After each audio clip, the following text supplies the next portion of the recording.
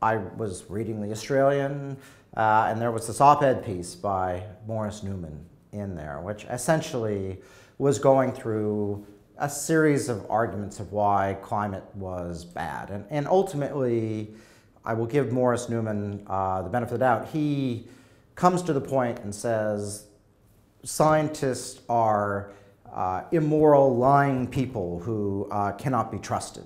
So, you know, that's what it comes down to. If you don't want to believe in climate change, you have to really believe that there's a grand scheme of scientists around the world, you know, with our $75,000 a year salaries and, you know, 12 years of education behind us, who are just trying to scheme the rest of the world for grants.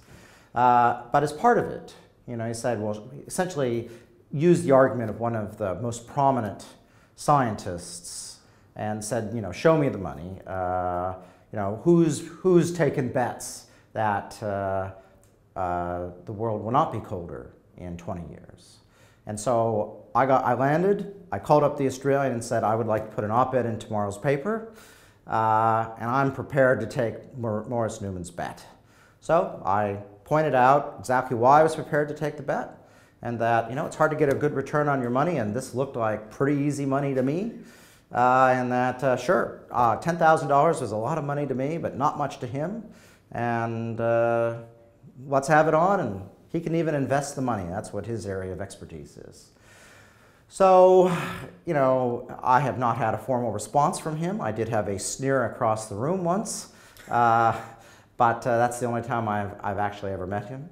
He claimed it was a misunderstanding of not actually wanting a bet, but I should say that if he or anyone ever of his type of public position wants to take the bet, there's me and probably 100 other scientists are happy to, you know, you want to put $1 million down? I think I can raise $1 million.